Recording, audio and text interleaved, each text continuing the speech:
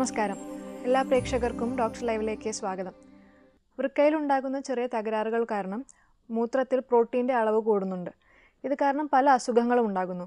എന്തൊക്കെ അസുഖങ്ങളാണ് ഉണ്ടാക്കുന്നതെന്നും ഇതിനുള്ള ചികിത്സ എന്തൊക്കെയാണ് എന്നുമാണ് ഇന്ന് ഡോക്ടർ ലൈവ് ചർച്ച ചെയ്യുന്നത്.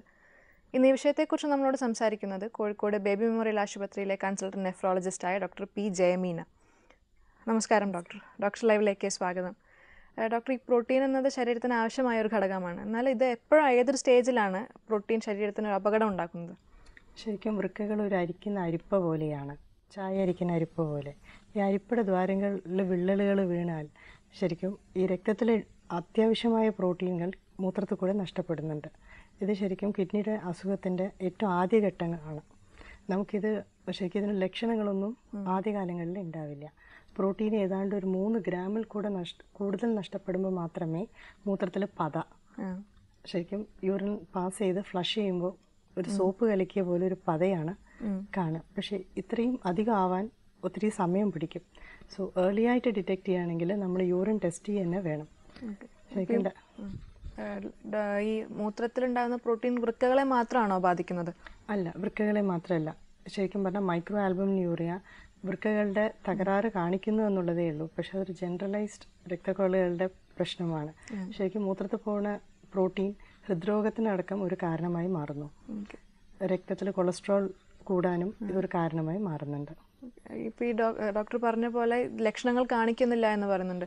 പക്ഷെ എപ്പോഴാണ് നമ്മൾ അറിയുന്നത് ഇങ്ങനെ ഒരു പ്രശ്നമുണ്ട്? അല്ലെങ്കിൽ നമ്മൾ നോർമൽ യൂറിൻ ടെസ്റ്റ് ചെയ്യുമ്പോൾ മാത്രമാണോ അറിയുക? നോർമലായ ആൾക്കാർ കൊല്ലത്തിൽ ഒരിക്കലെങ്കിലും യൂറിൻ ടെസ്റ്റ് ചെയ്യുമ്പോഴും മാത്രമേ നമ്മളിത് കാണാറുള്ളൂ. അല്ലാണ്ട് ഒരു ലക്ഷണമായിട്ട് പുറത്തേക്ക് പൊതുവേ ഇത് കാണാറില്ല. ഓക്കെ. അപ്പോൾ എന്തൊക്കെ അസുഖങ്ങളാണ് ഈ മൂത്രത്തിൽ പ്രോട്ടീൻ കൂടുതലായി കണ്ടുവരുന്നവർക്ക് ഉണ്ടാകുന്നത്? ശരിക്കും അസുഖങ്ങൾ ചെറിയ കുട്ടികളിൽ നെഫ്രോട്ടിക് സിൻഡ്രോം, പിന്നെ അത് നല്ലപോലെ more than 3 grams nephrotic range ആവുക കൊണ്ട് കുട്ടികളുടെ ശരീരത്തിൽ നീരും മുഖത്ത് നീർക്കെട്ടും ഒക്കെ ആയിട്ട് കാണാറുണ്ട്. വലിയവരിൽ കാണുന്ന ഏറ്റവും കോമണസ്റ്റ് കോസ് ഡയബറ്റിസ് തന്നെയാണ്. ഡയബറ്റീസിൻ്റെ ആദ്യകാലങ്ങളിൽ മൈക്രോ ആൽബുമിനൂറിയ വളരെ തരിയായിട്ട് വെറും ആൽബുമിൻ മാത്രം പോകുന്നതാണ്. ആ അവസ്ഥയിൽ തന്നെ നമുക്ക് ഈ അസുഖം കണ്ടുപിടിക്കാൻ പറ്റും ഇപ്പോഴത്തെ ആധുനിക ടെസ്റ്റുകളുമുണ്ട്. പിന്നെ ഡയബറ്റീസിൻ്റെ കാലാവധി നീണ്ടു പോകും തോറും മാക്രോ ആൽബുമിനൂറിയയും ഒക്കെ വരാം. ആ സമയത്താണ് യൂറിനിൽ പത കാണാറ്. അതും കഴിഞ്ഞ സ്റ്റേജിലാണ് രക്തത്തിലെ ക്രിയാറ്റിൻ കൂടാറ്. സോ ഇത് വളരെ നേരത്തെ തന്നെ വൃക്കയ്ക്ക് തകരാറുണ്ടെന്ന് നമുക്ക് അറിയാൻ പറ്റിയ ഒരു സംഭവമാണ്.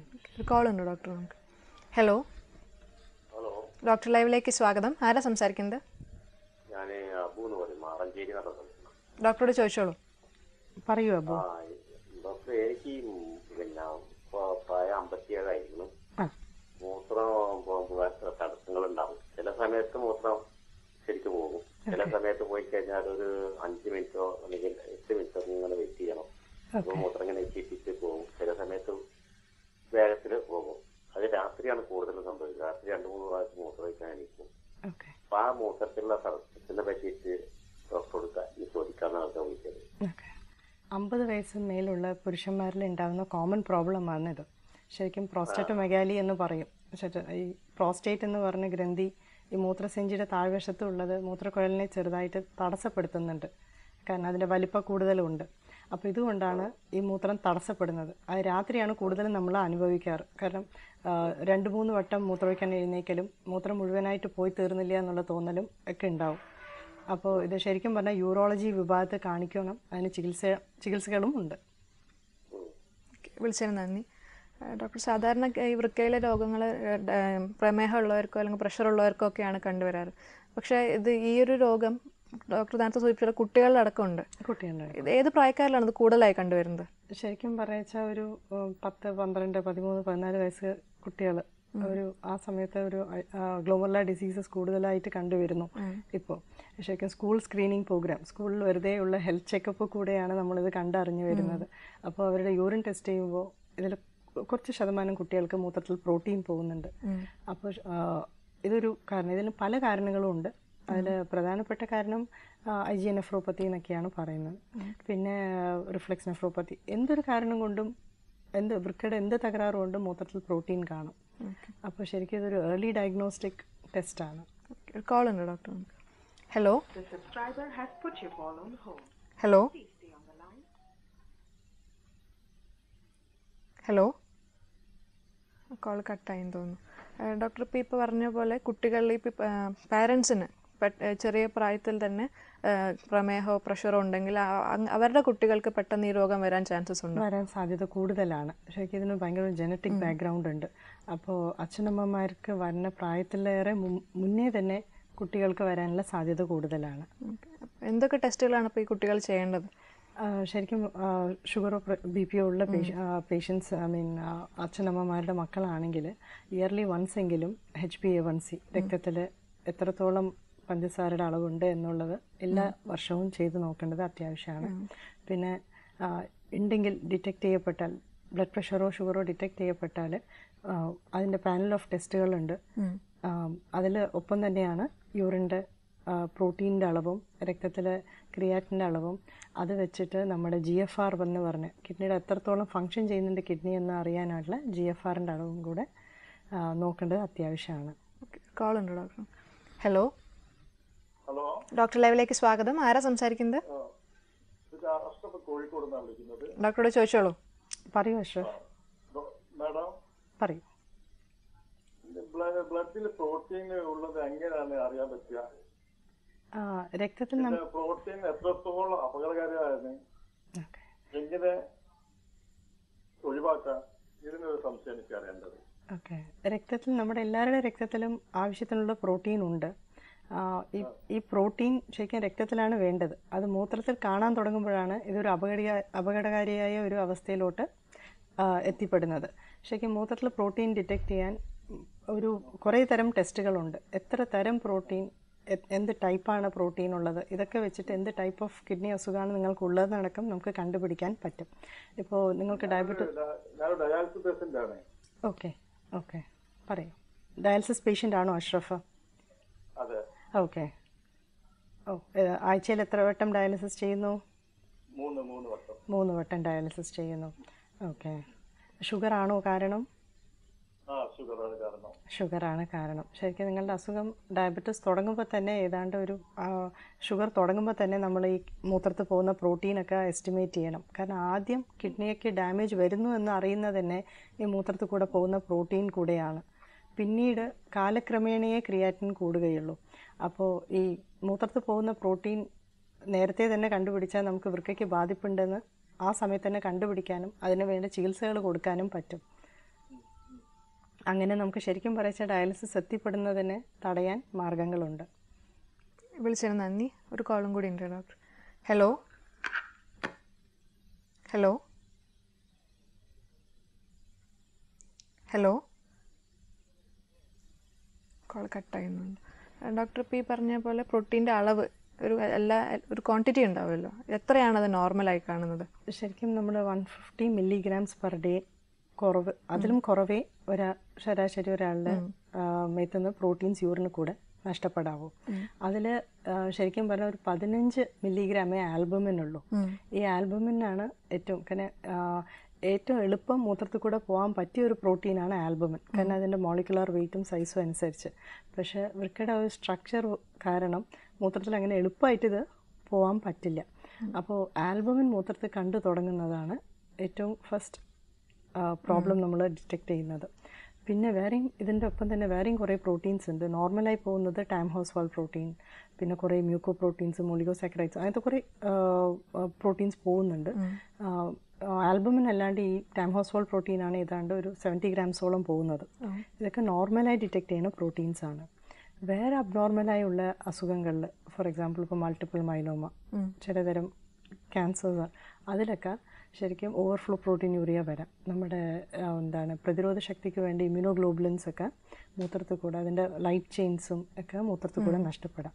അതാണ് ഇതിൽ എന്ത് തരം പ്രോട്ടീനാണ് മൂത്രത്തിൽ പോകുന്നതെന്നനുസരിച്ച് അടക്കം നമുക്ക് എന്താ അസുഖം എന്ന് കണ്ടുപിടിക്കാനും നിർണ്ണയിക്കാനും പറ്റും. ഒരു ബ്രേക്ക് എടുത്തിട്ട് വരാനുണ്ട്. ഡോക്ടർ ലൈവിൽ ഇടവേള.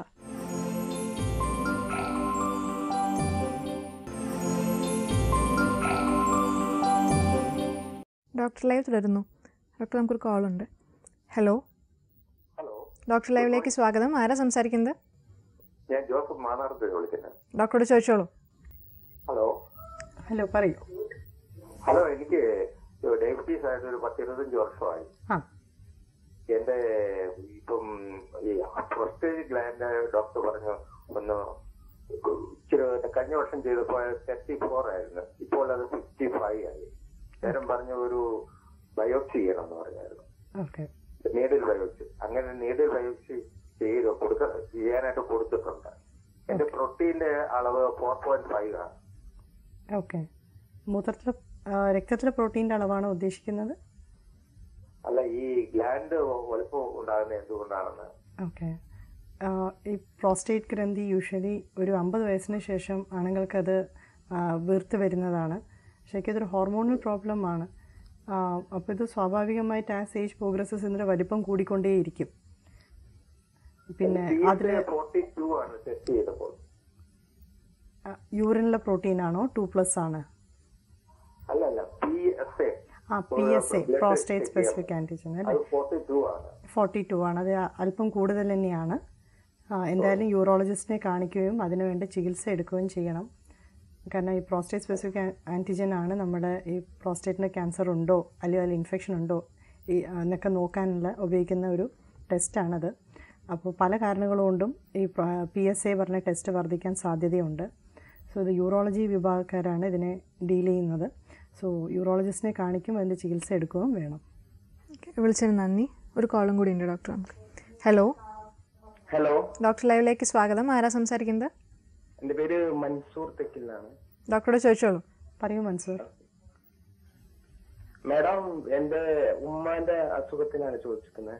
ഇതിന് പ്രോട്ടീൻ പോകുന്നുണ്ട്, മൂത്രത്തിലൂടെ പ്രോട്ടീൻ പോകുന്നുണ്ട്. കിഡ്നീന്റെ ചെറിയ ഡാമേജ് ഉണ്ട്. എന്തായിരുന്നു പ്രോട്ടീൻ പോകുന്നില്ല, അതിന് വേറെ എന്തെങ്കിലും വഴിയുണ്ടോ? എന്തായിരുന്നു അടിസ്ഥാന കാരണം? പ്രമേഹമോ പ്രഷറോ? ഷുഗർ പേഷ്യൻ്റ് ആയിരുന്നു. ഓക്കെ. അപ്പോൾ ഷുഗർ പേഷ്യൻസിന് ശരിക്കും ഏറ്റവും ആദ്യം തന്നെ മൂത്രത്തിൽ കൂടെ പ്രോട്ടീൻ പോകുന്നതാണ് നമ്മൾ വൃക്കയ്ക്ക് വരുന്ന അസുഖമായിട്ട് നമ്മൾ കാണാറ്. അതിനുശേഷമേ പതുക്കെ ക്രിയാറ്റിൻ രക്തത്തിൽ കൂടാറുള്ളൂ. സോ നേരത്തെ കണ്ടുപിടിച്ചാൽ ഇതിന് ഏറ്റവും അത്യാവശ്യ കാര്യം ഡയബറ്റിസ് കൺട്രോൾ ചെയ്യൽ തന്നെയാണ്. ഷുഗറിൻ്റെ കൺട്രോൾ തന്നെയാണ് ഏറ്റവും അത്യാവശ്യമായ കാര്യം. പിന്നെ അതിൻ്റെ ഒപ്പം തന്നെ നമുക്ക് ബ്ലഡ് പ്രഷറും കൺട്രോൾ ചെയ്യണം. ബ്ലഡ് പ്രഷർ കൺട്രോൾ ചെയ്യാൻ പ്രത്യേക മരുന്നുകളുണ്ട്, ARBAC ഇൻഹിബിറ്റേഴ്സ് എന്നൊക്കെ പറഞ്ഞിട്ട്. ആ മരുന്നുകൾ ഉപയോഗിക്കുമ്പോൾ ബ്ലഡ് പ്രഷർ കുറയലോടുകൂടെ മൂത്രത്തിൽ പോകുന്ന പ്രോട്ടീൻ്റെ അളവും കുറയാൻ സാധ്യതയുണ്ട്. പിന്നെ നമ്മൾ ഉപയോഗിക്കുന്ന ഡയറ്റും വളരെ ഇമ്പോർട്ടൻ്റ് ആണ്. പ്രോട്ടീൻ കുറഞ്ഞ ഡയറ്റ് വേണം നമ്മൾ സ്വീകരിക്കാൻ. അപ്പോൾ ഈ സംഭവങ്ങളൊക്കെ ചെയ്ത മൂത്രത്തിൽ പോകുന്ന പ്രോട്ടീനും കുറയാൻ സാധ്യതയുണ്ട്. വിളിച്ചതിന് നന്ദി. ഒരു കോളും കൂടി ഉണ്ട് ഡോക്ടർ. ഹലോ ഡോക്ടർ ലൈവിലേക്ക് സ്വാഗതം. ചോദിച്ചോളൂ ഡോക്ടറോട്. പറയൂ. പിന്നെ എന്റെ മകന് വേണ്ടി വിളിക്കുക. മകനും യൂറിന്റെ അകത്ത് പ്രോട്ടീന്റെ അളവ് 6100 ആണ്. ഓക്കെ, പറയൂ. അപ്പൊ ഇപ്പൊ കാലിന് നീരുണ്ട്, നടക്കാനെല്ലാം ഭയങ്കര പ്രയാസമാണ്. മോന് എത്ര വയസ്സുണ്ട്? മകന് 39 വയസ്സ്. ഓക്കെ. എന്താ കാരണം എന്ന് നോക്കിയായിരുന്നോ? ഈ മൂത്രത്തിൽ പ്രോട്ടീൻ പോവാൻ കാരണം എന്തെങ്കിലും കാണുമായിരിക്കും. നെഫ്രോളജിസ്റ്റിനെ കണ്ടായിരുന്നോ? ഫിസിഷ്യനെ കണ്ടായിരുന്നു. അപ്പൊ അവര് ഗുളിക 1 മാസത്തേക്ക് എഴുതി തന്നിട്ടുണ്ട്. ഓക്കെ. അത് കഴിഞ്ഞിട്ട് ചെല്ലാനാ പറഞ്ഞ. അപ്പൊ യൂറിയയില് പ്രോട്ടീന്റെ അളവ് എത്ര വരെ പോവാ മാഡം? ശരിക്കും ഒരു ദിവസം 150 മില്ലിഗ്രാംസേ പോവാവൂ. ഈ 6100 മില്ലിഗ്രാം പെർ ഡേ എന്ന് പറയുമ്പോൾ ഒത്തിരി കൂടുതലായ ഒരു അവസ്ഥയാണ്. ഒരു നെഫ്രോട്ടിക് റേഞ്ച് പ്രോട്ടീനൂറിയ തന്നെയാണ്. അപ്പോൾ ശരിക്കും ഇതിന് കാരണങ്ങൾ എന്താ എന്നുള്ളതാണ് ആദ്യം കണ്ടുപിടിക്കേണ്ടത്. ക്രിയാറ്റിന്റെ അളവ് 1.2 ആണ്. അതെ, ചിലപ്പോൾ ഈ പേഷ്യന്റിന് ചിലപ്പോൾ കിഡ്നിയിൽ കുത്തിയെടുത്തുള്ള റീനൽ ബയോപ്സി എന്ന് പറഞ്ഞ ടെസ്റ്റ് അടക്കം വേണ്ടി വരാൻ സാധ്യതയുണ്ട്. ഡയബറ്റീസും ഷുഗറും BP ഒന്നും ഇല്ലാത്ത ഒരു പേഷ്യൻ്റ് അല്ലായിരുന്നോ? അപ്പോൾ കൂടുതലും നല്ല ഷുഗറാണ്. ഓക്കെ, ഷുഗർ ഉള്ള പേഷ്യൻ്റാണ്. ഓക്കെ. ഷുഗർ കൊണ്ടുള്ള ബാധിപ്പ് വേറെ അവയവങ്ങളിലുണ്ടോ? കണ്ണിനോ ഞരമ്പിനോ ഒക്കെ? ഇല്ല, അങ്ങനെയൊന്നുമില്ല. ഇതാണ് ഇപ്പൊ ആദ്യമായിട്ട് കണ്ടത്. ഓക്കെ. പെട്ടെന്നാണോ ഈ മൂത്രത്തിൽ പ്രോട്ടീൻ കാണാൻ തുടങ്ങിയത്?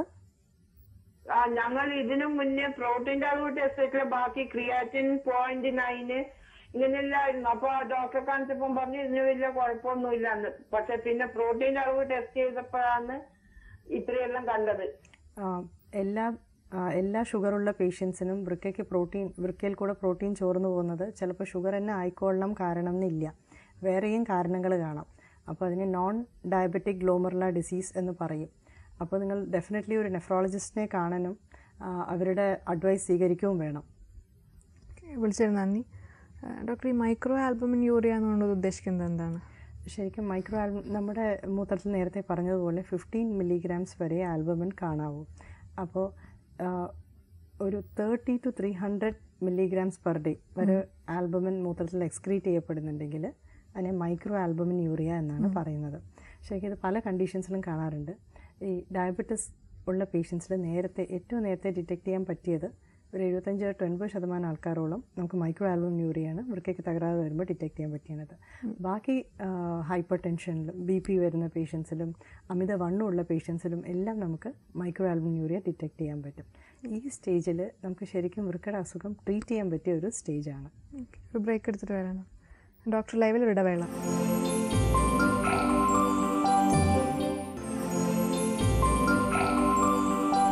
ഡോക്ടർ ലൈവ് തുടരുന്നു. ഡോക്ടർ, നമുക്കൊരു കോളുണ്ട്.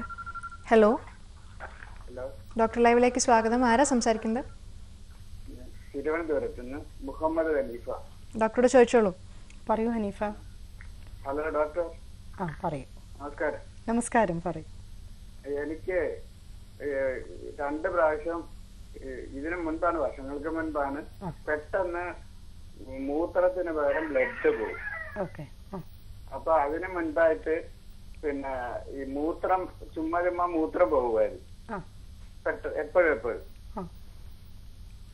അപ്പൊ അങ്ങനെ ഉള്ള അസുഖമായിരുന്നു. അപ്പൊ അത് അസുഖം ഒരു 8-9 വർഷം ഇടവിട്ടാണ് വരുന്നത്. അപ്പൊ അത് എന്താണെന്ന് അറിയാൻ വേണ്ടിയായിരുന്നു എന്നെക്കുറിച്ച്. ഓക്കെ. അപ്പോൾ മൂത്രത്തിൽ ചോര പോകുന്ന കണ്ടീഷൻ പല തരത്തിലുണ്ട്. ഏത് ഭാഗത്തു നിന്നാണ് ഈ ചോര ഇറങ്ങി വരുന്നത് മൂത്രത്തിൽ കൂടെ എന്നുള്ളതാണ് നമ്മൾ ആദ്യം കണ്ടെത്തേണ്ടത്. അപ്പോൾ ശരിക്കും അൾട്രാസൗണ്ട് സ്കാനിങ്, ഏറ്റവും ബേസിക് ആയിട്ടുള്ള ടെസ്റ്റുകൾ സ്കാൻ ചെയ്യുക. കല്ലുകളോ അങ്ങനെ എന്തെങ്കിലും കേടുകൾ ഈ മൂത്രം ഇറങ്ങി വരുന്ന ഭാഗങ്ങളിലുണ്ടോ എന്നറിയണം. അങ്ങനെ സ്കാൻ ചെയ്തിട്ടൊന്നും അങ്ങനെ യാതൊരു കുഴപ്പമില്ലായിരുന്നു. അപ്പൊ പിന്നെ എന്നിട്ട് അത് കുറെ ടെസ്റ്റ് ഒക്കെ നടത്തിയിട്ട് അത് എന്താണ് ഈ കളർ ഉണ്ടാകുന്നുള്ളത് മനസ്സിലാക്കാൻ പറ്റിയിട്ടില്ല. ഓക്കെ. ചില കണ്ടീഷൻസിൽ അത് മെഡിക്കൽ കോളേജിലായിരുന്നു അതിന്റെ ചികിത്സ. അപ്പൊ അത് ഇനി അതേപോലെ വല്ലതും ഉണ്ടാകണമെങ്കിൽ അത് പെട്ടെന്ന് ടെസ്റ്റ് ചെയ്യണമെന്ന് പറഞ്ഞ് എഴുതി തന്നിട്ടുണ്ട്. ശരിയാണ്, കുറച്ച് ബുദ്ധിമുട്ടുള്ള. അത് എന്താണെന്ന് എനിക്കൊരു ഇതിന് വേണ്ടിയായിരുന്നു, ക്ലിയറൻസിന് വേണ്ടിയായിരുന്നു, എന്താണ് അസുഖം എന്നുള്ളത്. ഇത് ചിലവരിൽ ഈ മൂത്രത്തിന്റെ രക്തം കാണുന്നത് എവിടുന്ന് വരുന്നു ഈ രക്തം എന്ന് കണ്ടുപിടിക്കാൻ കുറച്ചേറെ പാടുള്ള ഒരു പണിയാണ്. കാരണം എന്താ വെച്ചാൽ ചില രക്തക്കുഴലിലെ വികസനം കൊണ്ടുകൂടെ ഈ മൂത്രത്തിൽ ഇടയ്ക്കിടയ്ക്ക് മൂത്രത്തിലെ രക്തം കാണും, പിന്നീട് അത് കാണുകയില്ല. അപ്പോൾ ശരിക്കും റേഡിയോ ന്യൂക്ലിയോടൈഡ് സ്കാൻ, ശരിക്കും RBCനെ ടാഗ് ചെയ്ത് റേഡിയോ ന്യൂക്ലിയോടൈഡ് സ്കാൻ ചെയ്തുമ്പോഴേ മനസ്സിലാവുള്ളൂ. ആ മൂത്രത്തിൽ രക്തം കാണുന്ന സമയത്ത് തന്നെ ഇത് ചെയ്യേണ്ടി വരും. ചിലപ്പോൾ മൂത്രത്തിൻ്റെ ഏത് മൂത്രക്കുഴലിനാണ് ഈ രക്തം വരുന്നത്, വലത് കിഡ്നിയിൽ നിന്നാണോ ഇടത് കിഡ്നിയാണോ എന്നൊക്കെ നോക്കാൻ സിസ്റ്റോസ്കോപ്പി പോലത്തെ ടെസ്റ്റുകളും ആവശ്യം വരും. അപ്പോൾ ശരിക്കും മൂത്രത്തിൽ ചോര കണ്ടതും ഡോക്ടറെ സമീപിക്കേണ്ടത് അത്യാവശ്യമാണ്. വിളിച്ചതിന് നന്ദി. ഒരു കോളും കൂടി ഉണ്ട് ഡോക്ടർ. ഹലോ, ഡോക്ടർ ലൈവിലേക്ക് സ്വാഗതം. ആരാ സംസാരിക്കുന്നത്? ഞാൻ സംസത്തിനാണ്, ബോംബെ നിന്ന് സംസാരിക്കുന്നത്. ഡോക്ടറോട് ചോദിച്ചോളൂ. പറയൂ. പറഞ്ഞോളൂ. ഹലോ. ഹലോ, പറയൂ. Good morning sir. Good morning, പറയൂ. സാർ, ഞാൻ ബോംബെ നിന്നാണ് വിളിക്കുന്നത്. എന്റെ മകൾക്ക് 2ാമത്തെ വയസ്സിൽ നീര് വന്നതാണ് കണ്ണിന്. പറയൂ. ഹലോ. ഹലോ, കേൾക്കുന്നുണ്ട്, പറഞ്ഞോളൂ.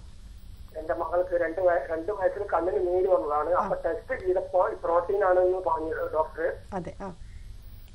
അപ്പൊ അങ്ങനെ ചികിത്സയിലുണ്ടായിരുന്നു. ഇപ്പൊ ഇന്നേക്ക് 7 വയസ്സായിപ്പോ 7 വയസ്സായിട്ട് ഇപ്പൊ ഓരോ വർഷത്തിൽ ഇങ്ങനെ വന്നിരിക്കുന്നുണ്ട്. അപ്പൊ വയസ്സിലോന്റെ ഗുളിയാണ് കൊടുത്തോണ്ടിരിക്കുന്നത്. ഓക്കെ. അപ്പൊ ചില ആൾക്കാർ പറഞ്ഞു ഇത് തുടർച്ചയായിട്ട് ഉണ്ടാവും, കാലാകാലം വരെ ഉണ്ടാവും എന്നൊക്കെ പറഞ്ഞിട്ട് പേടിപ്പിച്ച ഓരോരുത്തര്. അപ്പൊ ഇത് മാറുന്ന രോഗാണ് സാർ, അല്ലെങ്കിൽ ഇത് എങ്ങനെയാ ഇതിന്റെ ശരിക്കും ഇത് പറഞ്ഞു കേട്ടിടത്തോളം നെഫ്രോട്ടിക് സിൻഡ്രോം, കുട്ടികളിൽ കാണുന്ന നെഫ്രോട്ടിക് സിൻഡ്രോം പറഞ്ഞ ഒരു അസുഖമാണ്.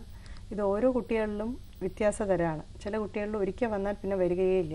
ചില കുട്ടികളിൽ ഓരോ ഇൻഫെക്ഷനും ഇത് വീണ്ടും വീണ്ടും ആവർത്തിച്ച് വരും. ഇതിൻ്റെ ട്രീറ്റ്മെൻറ്റ് വൈസ്ലോണാണ്.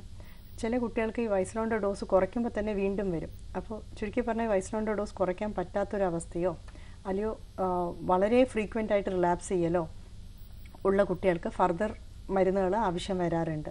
അപ്പോൾ ശരിക്കും പറയുക ഒരു നെഫ്രോളജിസ്റ്റിനെ കാണിച്ച് നമ്മൾ ചിലപ്പോൾ ഈ ഞാൻ പറഞ്ഞതുപോലെ കിഡ്നിയിൽ നിന്ന് കുത്തിയെടുത്ത ടെസ്റ്റ് റീനൽ ബയോപ്സി വരെ ചെയ്ത് രണ്ടാമത്തെ സെക്കൻഡ് ലൈൻ ഓഫ് ട്രീറ്റ്മെൻറ്റ് ഉണ്ട്.